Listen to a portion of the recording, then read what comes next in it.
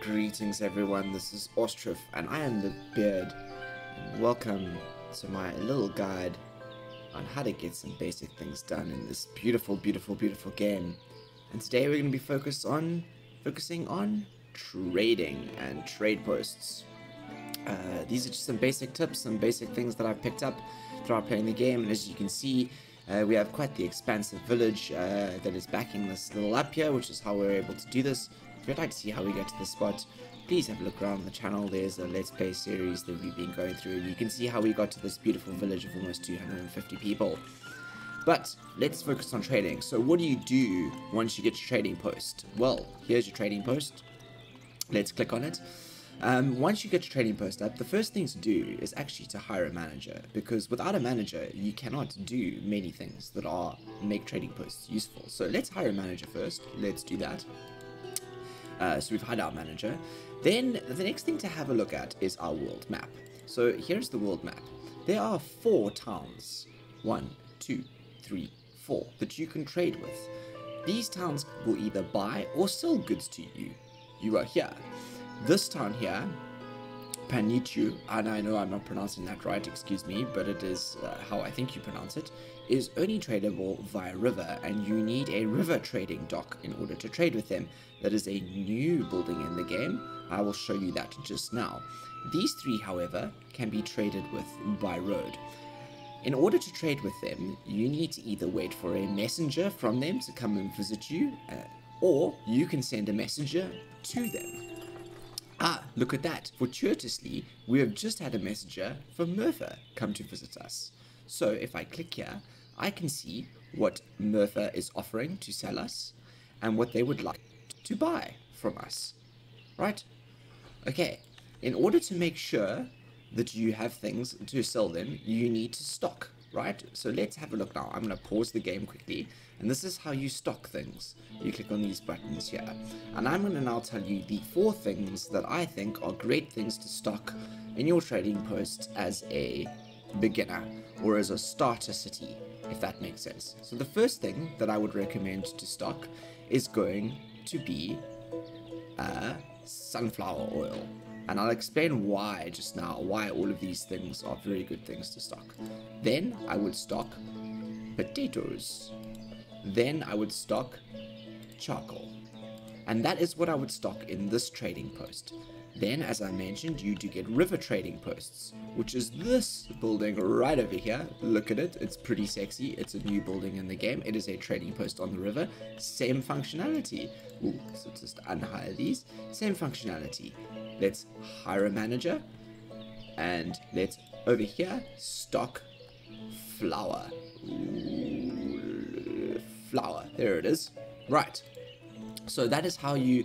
That is my recommendation. Flour over here, and in this trading post, in your normal trading post, you stock sunflower oil, potatoes, and charcoal. Right. So let's talk about each. So we've selected which ones we want to stock. Now we want to decide how much we want to stock. So in this trading post, let's stock 2,000 sunflower oil. Now sunflower oil is a very interesting item to trade with. It is incredibly useful to stock it in all trading posts. In fact, I would stock this in your river trading post as well, because every single town on this world map is always going to want sunflower oil to trade. They're always going to demand sunflower oil, right? They are also, so for example, Merthyr here always loves sunflower oil. They really like sunflower oil, so they want 3,000. So in fact, we're going to trade 2,000 for them. Potatoes, we're going to, let's say 500. Let's stock 500 in here. And charcoal is really easy to produce. It's just chopping down trees and burning it, and it's quite cheap. So let's put 5,000 in here, right? Potatoes, just a word of warning on potatoes. Potatoes is a basic food source, and although it's a tradable item, it isn't that valuable, and often you want to try and keep some potatoes for your population, so just be careful with potatoes. But it is a very good trade item if you are in need to make some money, some cash. Then over here at the trading dock, let's also put in 500 flour. Again, Flour is a foodstuff. It is also a processed foodstuff. You actually have to grow wheat, then put it through a windmill in order to make flour. So it's very valuable, but it also is something that you can use to feed your population. So just be careful with that. Same thing with sunflower oil, hey? Sunflower oil, also very processed foodstuff, but also very valuable. Right. So now we've stocked our trading posts. Now let's hire some workers so that the workers can go out and gather all these things and stock it up. Let's make sure that we've hired the workers for our trading dock on the water as well.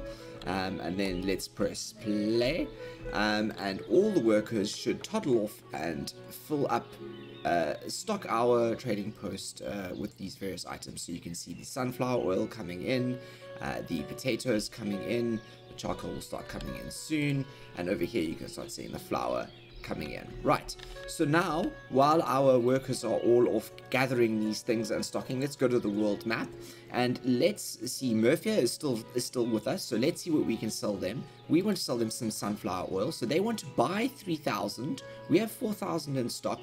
We've only got 600 in stock now, but we know we're going to get to about 2,000 because we put 2,000 in here. So let's sell 2,000 sunflowers to them. It's 2,000 sunflower oil. It's going to be 18 per unit, which in total sale is going to give us 360, which I think is a deal. So off we go, and we're going to trade with them. And their wagons are going to now come. It takes 19 days for their wagons to come here, and we are exporting then some sunflower oil. We're exporting them 2,000 units, and we are going to earn 360 off it. We haven't earned any yet. Right, now let's send messengers to Bailika and a messenger to Dirachi too. And we'll send a messenger via river to Petunia as well. So we've sent messengers off to those guys because we want to try and trade with them too. Now I'm going to speed up the game now, and I'll join you once all of these messengers have met there, or just until the first messenger reaches it. Look at that, first messenger has just reached Petunia, so we don't have a problem. And there he is. So Petunia, there we go. We are going to trade some flour. This is why they always like flour, so we're going to trade flour with them, and that's 500 flour with you. Baleka, you like and I'm going to slow the game down here. Baleka, you always want potatoes. They're always going to like potatoes, so let's try and we trade 500 potatoes with you, and off come their carts to come and collect. And you can see Petunia sent a boat via the river, and we're just going to wait for Dirachi to get to us just now, and I'll show you why Dirachi is the ace up the sleeve in my opinion. Let's zoom out here because we want to see, I want to show you what happens when the traders arrive. So if you go to the world map, everyone's streaming in. So over here, carts will come in. Here comes the boat. Look at that. That's lovely and sexy. This boat's coming in through here. That's for the trade dock over there. And if we have a look out over the horizon here, we should see sooner rather than later, there it is, a cart coming in to trade from Murphia, right? And we've got another trade, oh, look at this. Oh, we've got our notification for our messenger arriving at Dirachi has popped up here. So there goes the boat coming in to trade. This is the new building in the game, everyone. Look at that, very cool. And there is the cart in the wagon loading up everything in this trading dock here. And let's go to Dirachi, which is the ace in the sleeve, and they are always going to want charcoal. And like I said, charcoal is easy to produce, and they want 6,000. It normally goes up to about 8,000 actually, but we're gonna go to 5,000. And although it's not very not worth very much, it's still quite a nice little sum when done in bulk like this, which is the nice little ace up the sleeve. And there you go, there comes the cart to fetch the charcoal, and we've done a very good little trade. So that, everyone, is my little guide to trading, some little tips. I hope you learned something. Please leave a comment below if you enjoyed this, and a like and subscribe. And if there are any questions, yeah, leave it below and I shall get back to you. I'll see you again soon. And if you really enjoyed this and want to see how this big town got to like this size, go and check out that Let's Play series. See you all soon. I'm the Beard, signing out.